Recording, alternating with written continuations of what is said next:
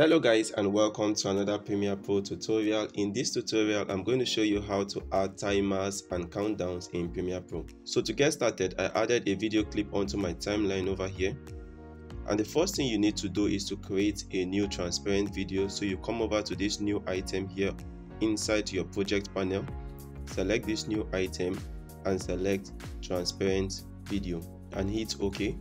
Now drag this transparent video onto your timeline and set the duration of this transparent video to the duration you want your countdown to become. So I want mine to be at 30 seconds, so I'm going to move this to 30 seconds. Next, move your playhead to the very beginning of your video clip and move over to this arrow here and move back to your effects library and search for the timecode effect.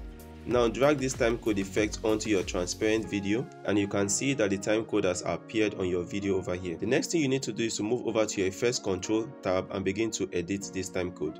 Now under your timecode, to remove this icon over here, you're going to deselect this fill symbol and that will automatically be taken out. Now if you want to add backgrounds onto your timecode here, you can increase the opacity over here to add a background, but I don't want that, so I'm going to take that down to 0. Make sure your format remains at SMPTE and your time source, change it to generate, and it's going to start from 00 countdown. Now under your time display, you set it to the frame rate of your video, so I'm going to leave this the way it is. So the last thing I can do is to adjust the size and the position.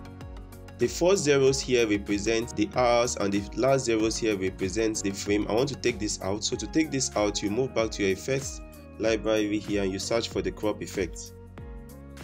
Now drag this crop effect onto your transparent video here and adjust the left and the right position to remove the hours and the frame.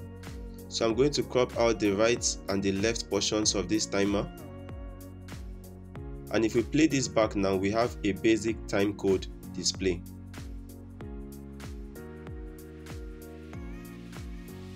But if you want a countdown, you want it to count down from 30 down to 0, what you need to do is to select your transparent video over here, right click it and hit on next and hit OK.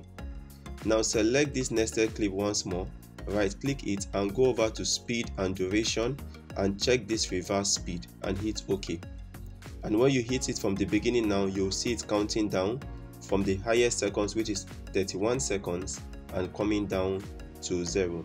And that's it guys on this tutorial. Thank you guys for watching this video to the end. I hope you found this tutorial very useful. If you did, kindly subscribe to my YouTube channel and don't forget to drop your feedbacks in the comment section.